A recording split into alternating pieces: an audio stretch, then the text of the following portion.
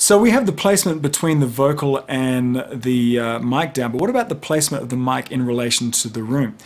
Now, here are our enemies. We don't want reflections off the walls to become part of the sound, so we need to minimize that as much as we can.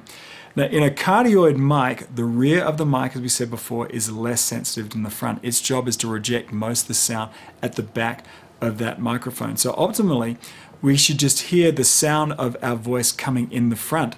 But here's the problem. The sound of our voice is bouncing all around the room and then has a habit of bouncing off the wall behind us and mixing in with the dry vocal coming from our mouth. So the area you want to deaden is actually directly behind you. We want to capture those reflections and slow them down, and really the best way to do that is with absorbent material like foam or heavy drapes. You can spend a fortune doing acoustically treating your recording environment, but we'll look at the techniques that will give you kind of the most bang for your buck here. Just hang a heavy sleeping bag or moving blanket behind you from these walls. In all our acoustic treatments, we want to give a little space behind the baffles to help them do their job, so you want to take that just off the wall there. You also want to be as far into the room as you possibly can, avoiding the dead middle of the room, which can bring up special problems in terms of its standing waves and so on. So avoid the dead middle of the room. To help catch the sound behind you before it starts bouncing around the room, you can place foam behind the microphone, or you can buy ready-made solutions from SE Electronics makes some like this. Check out the reflection filters like these that are available in a couple of different sizes. They really help dry up the sound of your vocal, isolating those reflections before they start getting too far into the room. Now, having said that, one of the best ready-made solution in most people's living spaces is the old walk-in closet. You normally have a bunch of thick coats and sweaters that naturally soak up those reflections. Most have carpeted floors, so really the ceiling is the only reflective surface that you're normally, you're dealing with, so you're normally good to go. I would be careful if it's very small, though. It may introduce new problems and give you kind of a boxy sound. But if you don't have a walk-in closet, then a living room with some hung blankets or down comforters behind you, a foot or two away from the wall, is probably normally the best bet. Okay, so let's look at the big problems. These are the big problems that are waiting in the wings to completely destroy your recordings. We looked at the signal path in the last section, and that you want to invest in a nice mic cable with good solid connections. No hum, buzzers, or noise there. It'll be basically impossible to successfully take that kind of crap out of your recording once it gets in. In terms of distortion, make sure that your signal levels are not too hot to induce distortion, because once you distort, you're kind of sunk. Although you can always go back and punch in on that particular phrase. We'll look at punch-ins in a minute. Now, one safeguard that you might be able to employ on some recording setups is you can split your mic input into two channels and set the second channel to be about 6 dB lower than the first. You could then record that second lower signal onto a safety track that you'll always have a non-distorted backup that you could easily edit in and amp up if needed. I kind of hesitate to say this because some of your setups may allow for this, some may not. Certainly all of us can punch in and repair distorted phrases, and we'll explore that in just a minute.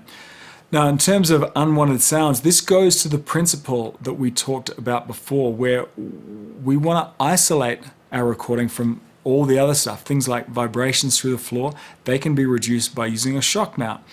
Plosives can be reduced by pop filters. Low frequency rumble can be reduced by low cut filters on the mic or on the mixer channel. Remember where we could take off 80 Hertz and below. Reflections can be reduced by treating the acoustic space with blankets and reflection filters. Closed cut headphones reduce the amount of spill coming from our headphone mix back into our vocal mic. By the way, many vocalists like to leave one ear off of their headphones to kind of help with their pitch and just kind of sing better. Make sure the headphone cut that is off is solidly seated against your head so that it doesn't bleed into the mic. Quite often you can place the headphone connector, that's the jack, about halfway into the jack instead of all the way in there. That'll cut out the sound of just one ear. So all of these precautions serve to strip everything back and leave us just with the cleanest, driest signal we can get.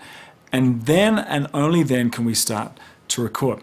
Okay, so once we're set to record, the process of assigning the input to a track, it's different between all of our machines, so I'll leave that to you and your manual.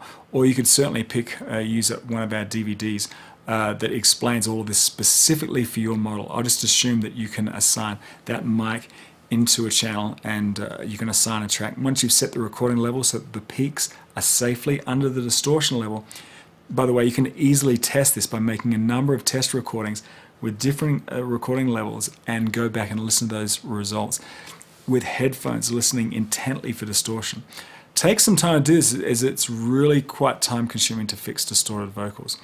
So that being said, all that's really left to be done is just press record and play and record.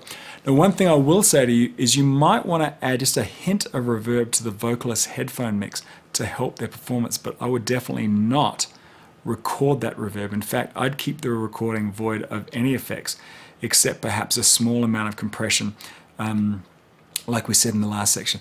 Although with a dynamic range of most recorders, now I mostly don't record with compression at all anymore. You can fix that afterwards.